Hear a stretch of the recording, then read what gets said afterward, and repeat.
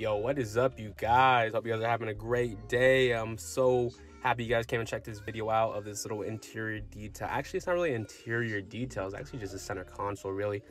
But gonna remove those headphones, that air freshener. You know, that's the best stuff. That's that black ice. You know, if you don't have the black ice, you gotta get the black ice. You already know what that means. You already know it's about to go down.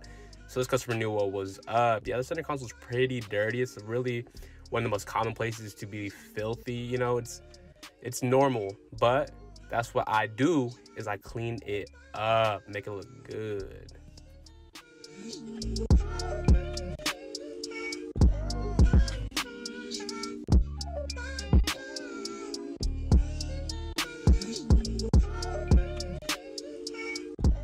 Yes, sir. So check it, you guys. In this spray bottle, I'm actually using the Super Clean diluted 10-to-1. It's actually one of the all-purpose cleaners that I actually really like and prefer. It gives me the results that I like. And if you're using another all-purpose cleaner, just make sure that you're doing your research. Read the label. Go on their website. Check out Google and see what the best and safest practices are for it, and what the preferred dilution level is for the interior or the exterior, depending on how you want to use it.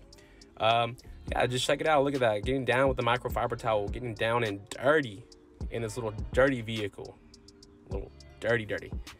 Yeah, so you know, in the industry, a lot of people will tell you that, or not will tell you, but you'll notice that there's people in the industry that use different products for every single part of the car. To me, I don't agree with that. I feel like that's just too much money, first of all, and why do that when you can just be using a couple different products for pretty much everything in the car? Tell me what you guys think in the comments down below. Like and subscribe. Check the description box. I will have products down below. Thank you guys. I'll catch you on the flip side.